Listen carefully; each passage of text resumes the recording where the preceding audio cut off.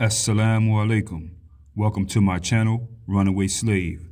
I would like to give a big up to all my subs and supporters who like, comment, and share the videos.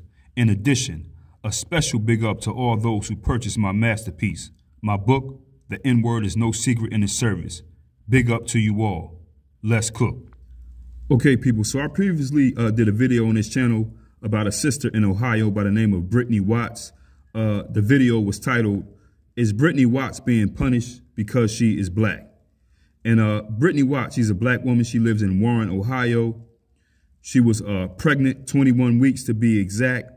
And during her pregnancy, she went to the hospital numerous times for complications, okay? And when Britanny Watts was going to the hospital, she was told that her 21-week pregnancy would not survive.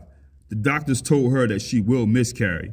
It was confirmed that there was nothing that Britanny Watts did to cause her miscarriage. She was not on drugs. She did not abuse alcohol or anything. So on September 22nd of 2023, right, she was hemorrhaging and writhing in pain.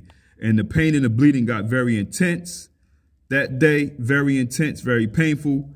And being with the information that she had, she did the same thing that many women who miscarry at home do. Britanny Watts went into the bathroom, miscarried in her toilet, and then she flushed. So after that, Britanny Watts goes to the hospital. She's bleeding. She tells them what happened. They alert the police. The police came to the house, ransacked it, you know, going crazy. They removed the toilet. They're looking for a fetus. They did find a fetus in the toilet or the pipes or something like that or whatever. I'm not sure, but they found it, okay? And they're trying to hang her for that, man. They were trying to hang her for that. The Warren assistant prosecutor by the name of Louis Guarnieri, he said that the police investigation found that Britanny Watts miscarried the baby while using the restroom and tried to plunge and flush the remains down the toilet where it got stuck in the pipes. The outcome to that was Britanny Watts was charged. She was charged with felony gross abuse of a corpse. Now, the courts in Warren, where she's from, they brought in a forensic pathologist to get expert advice. This pathologist's name was Dr. George Sturbins, and his testimony concluded that Britanny Watts' water had broken early and the fetus was non-viable because the baby was too young to be delivered. Dr. Sturbins also testified that no injuries had been committed to the fetus, further stating that the fetus had died naturally before passing through the birth canal. So people, it's the fact that the baby had passed away naturally before it came out. Britanny Watts was already aware of this. The doctors did tell her this. In addition, people, there was no law in Ohio dictating the proper disposal of methods of the remains of a miscarriage. No law in Ohio, okay? So after putting this sister through all this stress and all this nonsense, an Ohio grand jury decided not to charge Britanny Watts. Britanny Watts was spared by the Trumbull County grand jury after its members chose not to indict her on charges related to felony abuse of a corpse.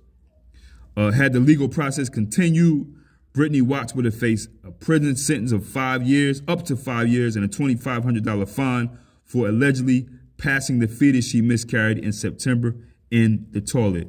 So what a waste of time, people. What a waste of time and taxpayer money, all because this prosecutor, this knuckle-dragging beast by the name of Louis Guarnieri, he wanted to boost his career, get prosecutions, and hem up this young sister named Britanny Watts for something that made absolutely no sense. You know what I'm saying?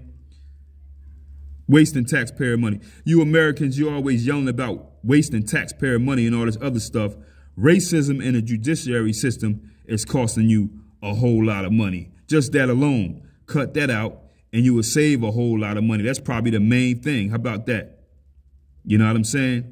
Racism in the judiciary system, okay? All these dumb cases you're trying to go forward with just because the defendant is black. That's it.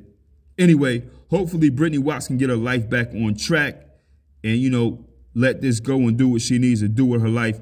People, get in the comments. Let me know what you think about this. Easy.